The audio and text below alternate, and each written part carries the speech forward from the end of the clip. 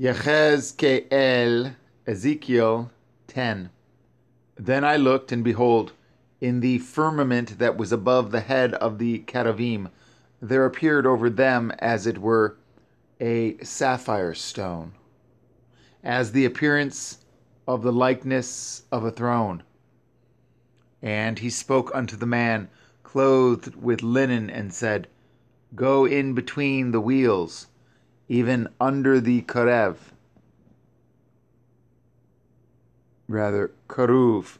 and fill your hand with coals of fire from between the cheruvim, and scatter them over the city.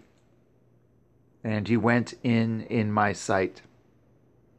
Now the cheruvim stood on the right side of the house when the man went in, and the cloud filled the inner court.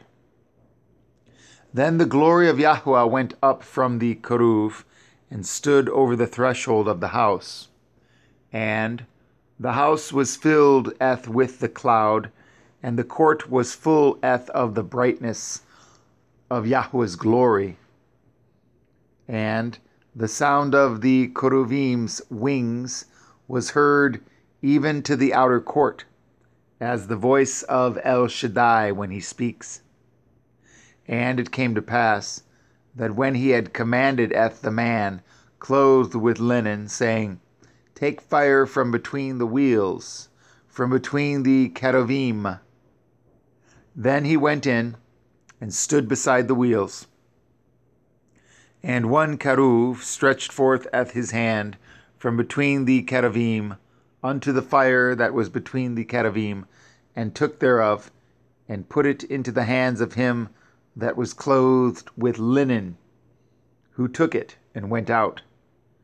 And there appeared in the cheruvim the form of a man's hand under their wings. And when I looked, behold, the 4 wheels by the cheruvim, one wheel by one keruv, and another wheel by another keruv. And the appearance of the wheels was as the color of a beryl stone. And as for the appearances, they 4 had one likeness, as if a wheel had been in the midst of a wheel. When they went upon their 4 sides. They turned not as they went, but to the place whither the head looked, they followed it. They turned not as they went. And their whole body, and their backs, and their hands, and their wings, and the wheels were full of eyes round about, even the wheels that they 4 had. As for the wheels, it was cried unto them in my hearing, O wheel. And every one had 4 faces. The first face was the face of a keruv, and the second face was the face of a man, and the third the face of a lion, and the 4th the face of an angel. And the cheruvim were lifted up. This is the living creature that I saw by the river of Kibar. And when the cheruvim went, the wheels went by them.